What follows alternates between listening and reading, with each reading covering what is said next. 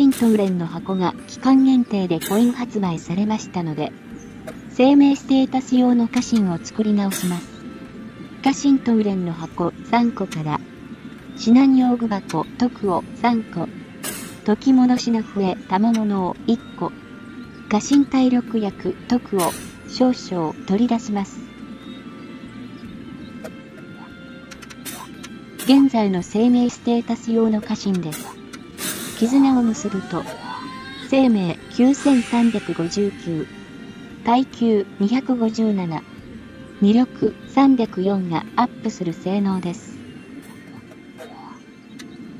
まずは、笛を使って家臣レベルを10に戻します。装備と習銃は引き継がれます。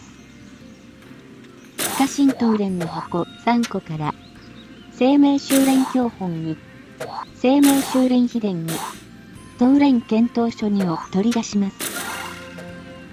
指南英傑は生命重視ですが、あまり育っていません。あとはガチャの運次第です。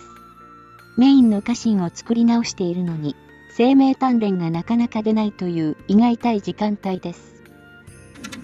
鎧鍛冶の技能をセットして絆を結べば、生命9611、252アップ。